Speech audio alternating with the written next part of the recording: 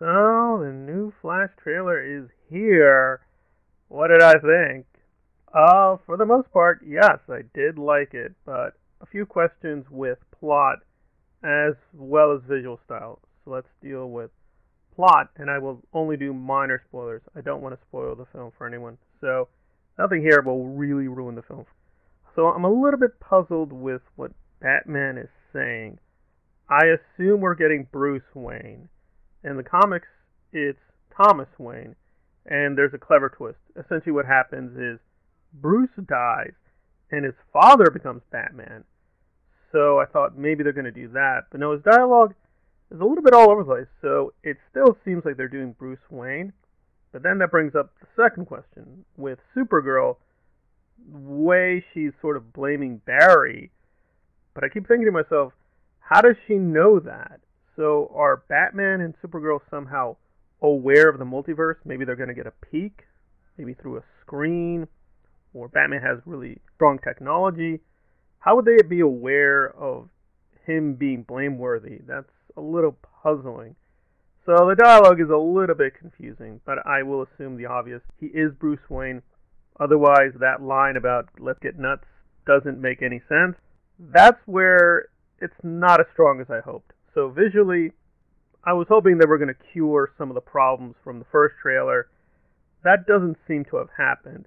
Because overall, the visual look is very, very good. I had no major issues, but in some special effects shots, it looks really fake. I mean, it looks really, really fake. So that was very distracting. And when they're not moving too quickly, they look fine. But when the actors are sort of using super speed, you can definitely tell it's a lot of computer graphics. So that was a little bit jarring. Visually, it does still look a little sloppy here and there. But I do think Muschietti's definitely proven he's a great director. These trailers are very, very promising. Overall, I think the film will be very, very good, but there will probably be a few moments that visually my eyes are gonna just really, really not like what I'm seeing. But and more of what we're getting with Batman and Ben Affleck and everything is tying together. And I really love the music. The music is really powerful in this. I think they built this up very, very well. Overall, this does feel like a very, very strong entry. It's definitely going to be controversial because they're going to try to retcon away a lot of the Snyderverse, which I don't like, but I do think they're going to leave the door open to perhaps revisiting what Zack did with his version of the DCU. So I'm hopeful they'll sort of compromise with them retconning the multiverse or whatever they're going to do. But in terms of the main story, I do think that this trailer accidentally gave too much away. I'm not going to give my theory here, but I think if you paid attention to the beginning, you're like, that's basically the whole film. Because there has to be a twist, and that gets back to the visual look. Because Flash 1 and Flash 2 look a little weird, and I realize, yes, you have to differentiate the Flashes, or it will be confusing, but one of the Flashes just looks terrible.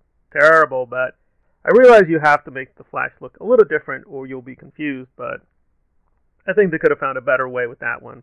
So overall, I do give this a very, very high set of marks. Definitely recommend you watching it and try to give the Flash a chance.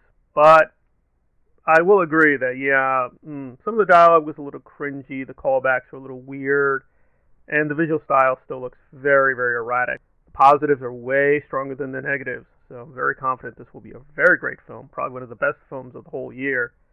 But I wonder at the end of the day how this will make sense, not just with its own story, but with the broader, I guess, architecture that they're going to set up with James Gunn. Because technically Ezra has not signed back on as Flash, so are we beginning with a new Flash? We're keeping this old Flash? Will it be a compromise? A lot of questions. Overall, very, very strong trailer, but a lot of questions. Some not too bad, but some I do find a little alarming with what they're going to do with the overall mythology as we move forward.